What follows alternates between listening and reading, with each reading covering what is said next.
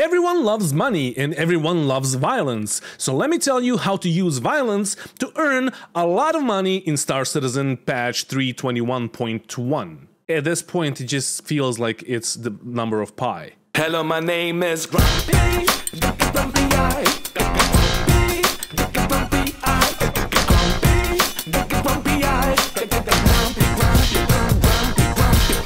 So I've been playing Star Citizen a lot since the last patch dropped, and all I can say is that it is surely starting to look like a real game. A game that I would like to play. Yes, there are a ton of bugs and the server performance is bad, even the networking on an empty server is still terrible, even when the server tick rate is at 30, which just shows that there are a ton of underlying issues with the netcode itself. And I'm hoping that the integration of the replication layer is going to fix all of that. But even though it's very broken, there are still some things that keep me coming back to it, which is a good thing. And I know that I'm very welcomed by the community and that you just couldn't wait for me to release yet another video so you can bash on me. But since the love is mutual, let me tell you how you can earn a lot of money in Star Citizen. It's not fast, but it is a lot of money. But before I tell you what you need to do, let's first talk about other high-earning professions in Star Citizen.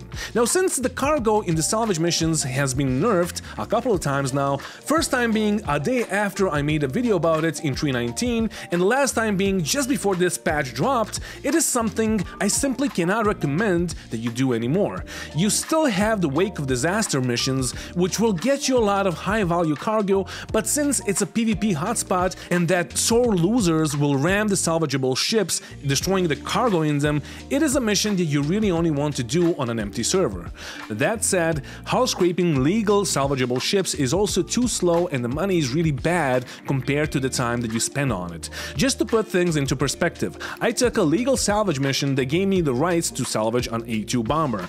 I did it as a single person in a reclaimer, and it took me about 3 hours to scrape its hull. And after getting all the Colossus bombs out of it and salvaging all the guns and the cargo, I only got around 350,000 Alpha UAC. And since I invested 50,000 just to get the mission, you can say that I earned around 100,000 per hour. Of course, with 2 more players on my ship, I would finish faster, but since you need to split that money evenly between players, in the end you will still earn the same amount of money for the same amount of time that you spent on those missions. And if you're a part of an org that doesn't give you an even split, then you should probably leave that org. Mining is much more engaging and profitable than it was some time ago when I stopped playing.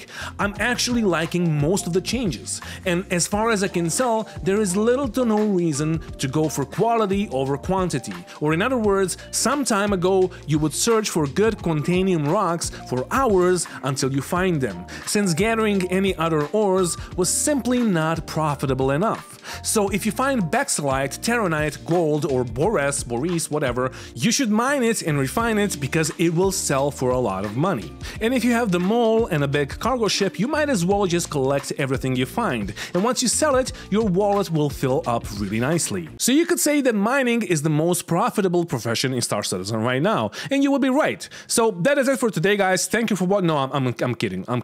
Not everyone has a mole or a big ass cargo ship. So let's continue. Cargo hauling, on the other hand, is still a bit weird. If you have a hull C, you can earn 300,000 to 600k per run, but the investments are just too high for me to recommend this for you because you might get pirated.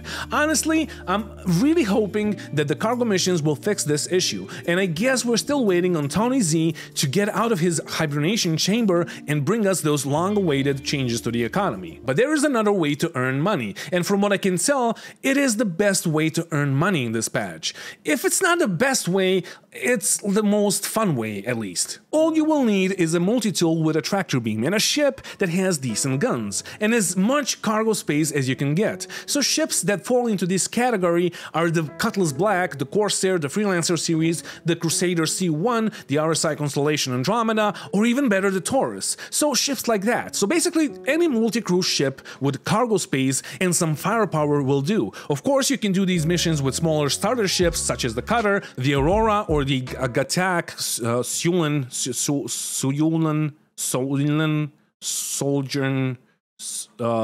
Soylent, as these missions could be the perfect missions for people that are just starting out. And of course, I'm talking about the bounty missions. So first off, if you're a new player, you will take a bounty mission from your Mobigless, and same as before, you will be given a mission to kill a guy somewhere on a planet or a moon or in an asteroid field. Now, before you go into full berserk mode and kill everyone, I want you to assess the situation first. Every bounty will spawn with a couple of supporting ships, and before you engage any of them, you need to see which ships out of all of them could be carrying cargo. It's simple. If it's a fighter like the Buccaneer, Hornet, Gladius, or an Ion, it will not be carrying cargo. But if it's an MSR, a Freelancer, or a Nomad, or any of the ships that can carry cargo, those are the ships you will need to go for last. So kill the fighters first and then try to kill the cargo ships when they're as close to you as possible. Once they explode, you will see that they have some cargo inside of them. And that cargo is the reason why you will be doing these missions, because 99% of the time, it will be worth a lot. Just to put things into perspective again, I got 6 SUs of RMC from killing a single Nomad, which is 46,000 Alpha UAC on top of what I earned when I killed the bounty. And this is where the tractor beam comes in handy. Some ships have tractor beams on them and they're really easy to use, so if you have a Taurus, you're in luck because it has basically the best tractor beam placements for these kinds of missions. The cargo that spawns is random, but the lowest tier cargo that I saw was really not that bad. It was distilled spirits, which can still be sold for a hefty amount of Alpha UAC. These missions mostly spawn drugs such as Maze, ETAM, Widow, Neon, Ultracia Toxin, and they can also spawn RMC or Recyclable Material Composite or whatever. You can also salvage the guns from most of the ships you kill, but some of them will also have internal components. The list of ships is too long for me to tell you which ships have components and which don't, but it's pretty easy to understand. If the ship that you killed got released to the game in the past few years, it will have physicalized components, and if it was released before 2021, it will not have internal components. And those components can also be sold for a lot of money. Once you collect the loot and once you fill your ship up, you will want to sell that loot, and there are a few places where you can do that. First one being Grimhex. You will be able to sell most of it there, but it doesn't take unlimited amounts of cargo, so it might take a while to sell all of those goods. The next ones will be the Lagrange points at Cruel 4 and Cruel 5, simply because they have no questions asked terminals, which are located close to the admin offices. You might try those spots if you're not able to sell everything at Grimhex. Now, the best spots to sell everything that you have gathered are of course going to be the salvage yards, such as Reclamation and Disposal Orient on Kirsten, Samson and Son Salvage Center on Walla, Devlin Scrap and Salvage on Euterpe, or Brio's Breaker Yard on Daymar. But there is a catch. Those salvage yards are PvP hotspots, and they will constantly be camped by other players, and that is why I suggested that you sell all of your booty to Grimhex or any other like Lagrange points or wherever else, because you will be camped out and you will be killed and you will lose probably everything. Now, when it comes to RMC, you can sell it at Grimhex, but the best spot to sell it is the TDD terminals on any of the planets, because if you also have a lot of components, ship weapons, missiles, or bombs that you want to sell, most of them can be sold at Cousin Crows on Crusader and in the Crusader showroom itself. Now, it can be really buggy at times, and most of the interiors of the ships that you have destroyed are not going to spawn at all, and most of them seem to have a major twerk imbalance, and they will shake their booty until you collect it. But even with that, it is really profitable, and it is really fun to get out of your ship and collect the loot from the NPCs that you killed. And as before, get it while it's hot. I don't know if this is going to get nerfed, because a day after I posted a similar video to this one a few months ago, the missions got nerfed to the ground, and I surely hope that they won't get nerfed again. I get why they nerfed the cargo from the salvage contracts, but at least these missions are a bit more risky. And I mean a lot more risky, because those NPC ships will try to ram your ship over and over again until they kill you. So what I'm saying is that I believe that they should stay like this, not only because it's profitable, but because it's fun. Honestly, I didn't want to do a single bounty mission for over a year, because I was fed up with them after years and years of grind, and this basically refreshed them completely and made them fun again. You can also get a friend with a salvage ship, such as the Vulture or the Reclaimer, and they can scrape those destroyed NPC ships to get an extra buck or two. But honestly, we tried it, and it's not that profitable.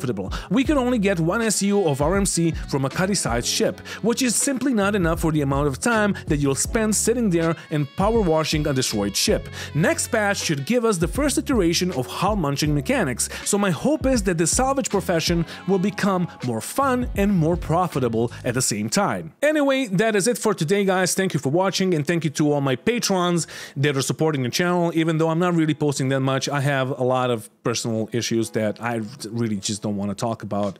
Like, you that know me, you probably know what's happening. But yeah, thank you for watching again. If you want to support me, although I don't really understand why would you, because I'm like posting every like 2 weeks or a month. So, and most of it is not, or was not, Star Citizen. But if you want to support me, the link is down there. And yeah, maybe I'll fix my music PC at some point and like have money to do something in my life. But yeah, whatever. Thank you for watching, and don't forget to bring a towel when you're traveling through space, and I love you, and goodbye. And I also wore my, this is my own, like, you can buy this in the store if you want to, but it's a Pyro t-shirt, and I'm still like, I'm still longing for Pyro after the preview that we had, and I really want it in the game. But yeah, not gonna happen anytime soon. Bye. Love you.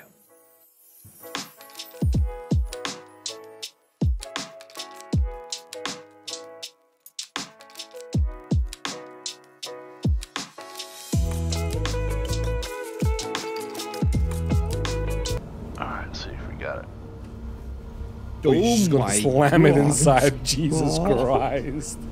Yeah, you got it. Problem? No, no problems. No, not at all. Like a glove.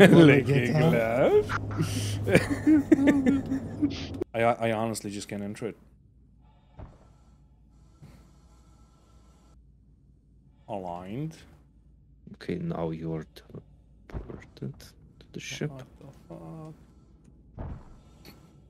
How the fuck do you enter this thing? Oh, come on. Let me look, what are you doing there? Okay, you align with the door and try to headbutt the top of the door. I'm trying.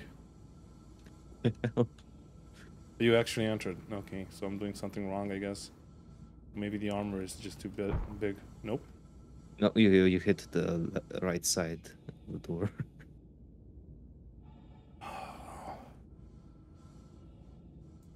Okay, a little bit to the left. Forwards.